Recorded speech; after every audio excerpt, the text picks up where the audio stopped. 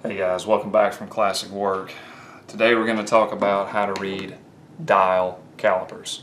Okay, this is a topic that I think a lot of people are scared of these because they're all mechanical basically, and people don't know how to read the scale on the side or how to use the fractions basically of an inch, how they actually are used. So they're intimidating. I will say that. First ones I ever picked up, they're one of the things, like, you see a bunch of moving stuff and you don't know really what it means and all that kind of stuff. So I'm going to try to break it down as simply as I can on how to use these. Now I got two different styles here. This is a 6-inch and this is a 12-inch variant. Okay, so we're using standard here. So basically there are three parts to a dial caliper. The first part right here are these jaws. Okay, these open up as you move outward, and these are known as your OD jaws. The ones on the back right here, if you can see them, these are known as ID jaws. And then finally here at the tail end of them is a depth gauge. So the more you slide out your dial, the deeper this plunger goes. To show a demonstration on how that works, how you would use these. So I've got a part here and I want to know what the thickness is on it. So you'll grab your calipers and use your thumb wheel. Most of them do have a thumb wheel here on the bottom. You'll push it up, and that's how you would measure an outside diameter. And then to use the inside ones, you'll turn this over, measure in between, and you can rock your calipers slightly so you can get the most accurate reading. That's how you'd read the inside. And then finally the depth mic. This would not be a good part for this, but if you wanted to, you can extend your caliper out and then you can actually plunge down till you touch, just like so, and then that would give you your depth. So just a little look at that. So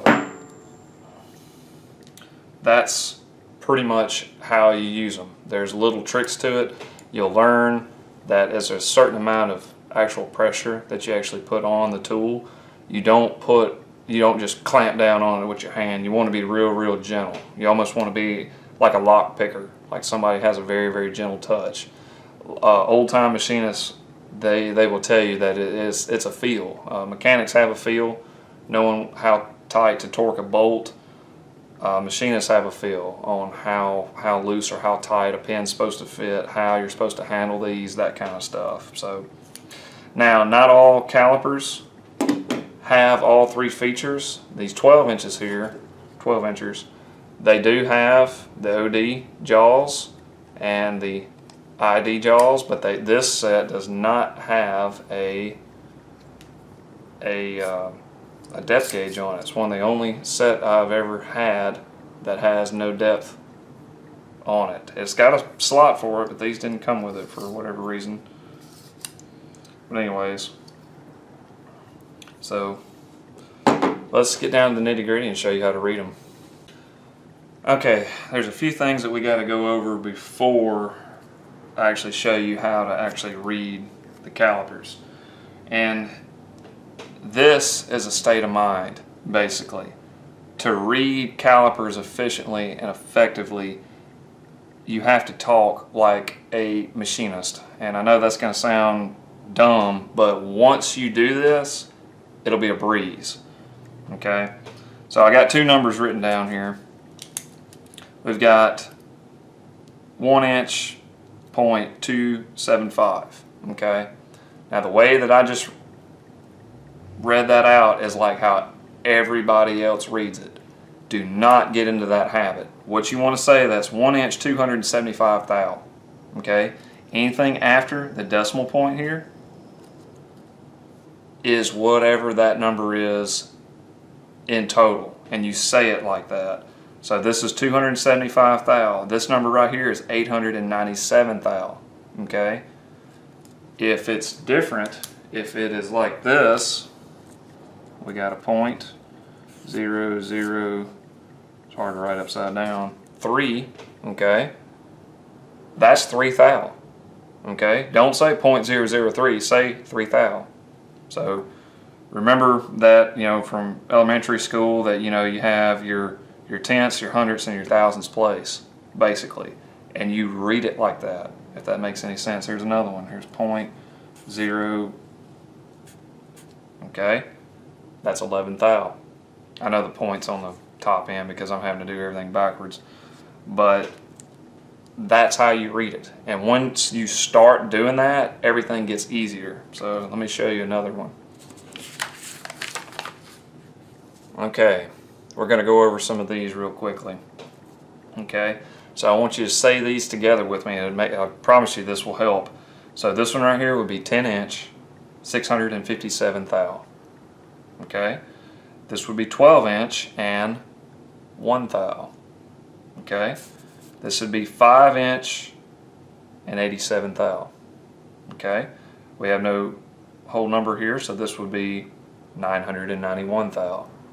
Okay, and then here's 6 inches, 785 thou, basically.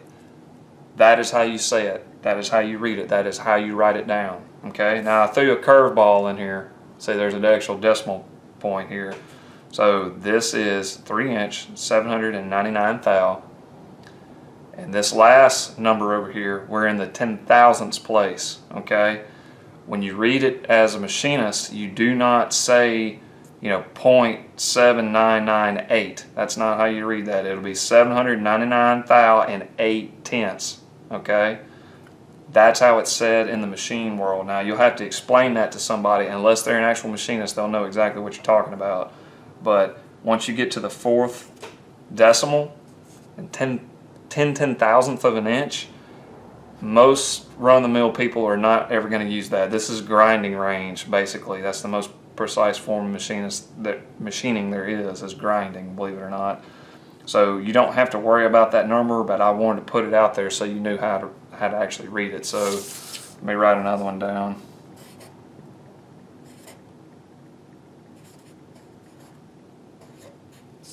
Okay, so we'll write another one here. So say it together: 6 inch, 25 thou, and 9 tenths. That's how you would say that. Okay? You get all that into your head. If you need to rewatch the video, go back to where I talk about this and get that kind of notion in your head. And now we can start to read calipers. I'm going to try to show how to do this as best I can. So basically, you have a scale on the inside of the actual calipers, and whatever this edge of the calipers falls on, that is your whole 100th of an inch, if that makes any kind of sense. So you can see that there's 1, so that's 100, 200, 300, 400, 500, and then your dial over here will tell you what ratio in between that it actually is. So to read this number that we've just come up with right here, that would be 500, and then you look at your dial, you count from 0 forward, and that should be 526 thou. So if you count your hash marks, so that would be 25 right there. There's one past it, so that would be 26. Okay, simple enough, huh? So let's do another one. We'll get into the inch. Okay, we'll do one, how about right here. Okay, so you look at this side first, so we know we're past an inch here. That's an inch, and you see how the numbers start over. We've got 1 inch, 100, 200, so we're not at 3 yet. We come over to our dial, and we see that we're at 60, but we got to count the marks on the 60, and it looks like it's 3. Okay, so we say this is 1 inch, 263. That's how you would read that. Okay, pretty simple, right? Alright, so let's do one more just to clarify that. This is really, really simple stuff. Let's do a bigger number. I'm going to try to fool y'all a little bit too. Okay. Alright, so this is a harder one. So if we look on our scale here, we're at 2 inch. you can see. 2 inch, 100, 200, 300. And it looks like we're at the 4. Let's look at our dial real quick. Okay, if you can see, we're not to the 0 yet. Okay, so that means that we're still at 300. So then we look at the dial and we see that we're at 95.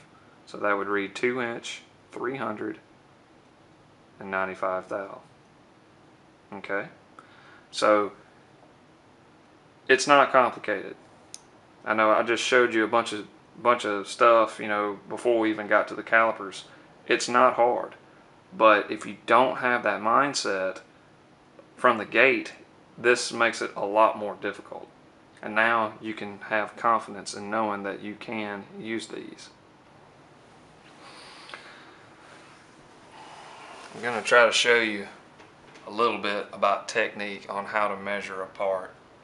Now, if you can take the part itself and be able to turn it and have it in your hand, that makes it a lot easier, because you can just place the part on a table like we've got right here, and you can cinch up your calipers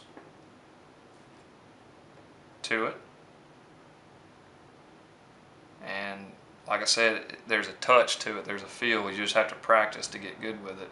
But then you'll do a little movement, do a little wiggling, and then try to pull your calipers off as smooth as you can. You can read them with it on the part too. But if you watch your dial and it doesn't move when it comes off, then you should be pretty close. Now, I don't know if y'all can read that from here. I'll try my best to read this upside down. With this measurement right here, see that we're at the 8. And then we look up at the dial. We're just past 70 up here, so this would be 871 thou.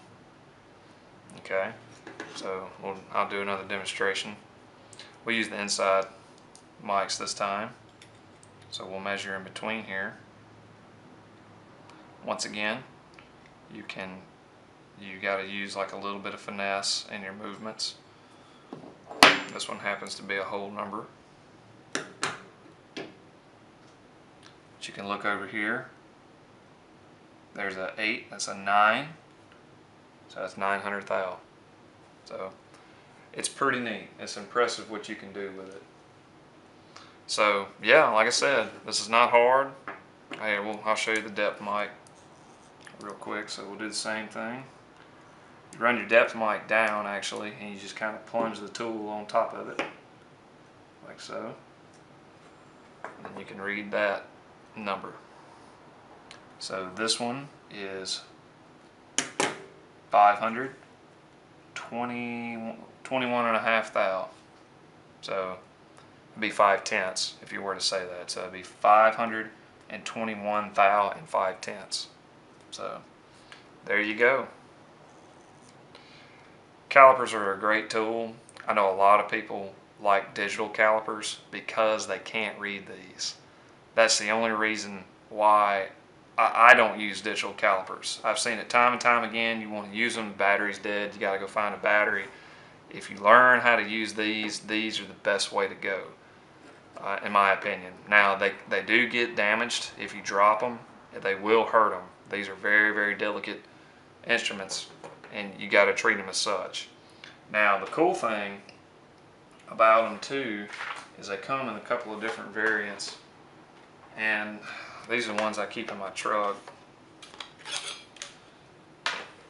These calipers are dual purpose. They will read standard or metric.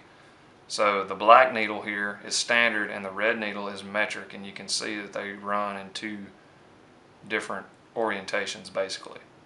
So your scale on the bottom is all standard, just like we did on the other caliper, and then the scale on top is all metric.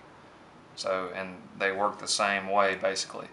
The black dial on the very outside here is all standard, and the red dial in the center is all metric. So very handy tool. It's very nice that you can measure something and at a glance you can tell whether it was done in metric or if it was done in standard. So for instance, if I'm reading this right, this is definitely standard because it's more or less 1.5 inches basically. So at a glance it's nice. If you notice that the red caliper lines up on a whole number or something like that, more likely it'll be metric.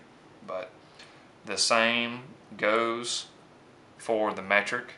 The only difference is millimeters are already really fine. So to give you an idea, let's just say we'll do 1 inch, which y'all should know the conversion factor by now, but 1 inch in millimeters is 25.4 millimeter. So you can see that the 0.4 is on the red dial, and if you probably can't read that because it's so fine, but yeah, that is 25 mil. So it's handy to have. I like my dual calipers. They're handy to have sometimes. Remember that these tools are only as accurate as, I think it's plus or minus 2 thou. So they do not replace micrometers. If you don't know what a micrometer is, that's one of these little babies. Okay. This is a mic. I know a lot of people call these mics, but they're not. These are calipers. And the main difference between these two tools is this has a rigid frame where this doesn't. And these have dials where these actually have hash marks and use very, very fine threads to do the measuring. And these are accurate within 1/10,000th of an inch. So that's 0.0001. So, or 1/10 of an inch is what we call it in the machine world. So these here are 2 thou, and these here are what, less than a 20th of that. So yes, there's no replacement for a mic, just like there's no replacement for a caliper. They both go hand in hand with each other, and they work beautifully together. So I hope that gives you some insight. I know this video is probably going to be a little long for what it is, but hope y'all get something out of it. Till next time, y'all take care, and God bless.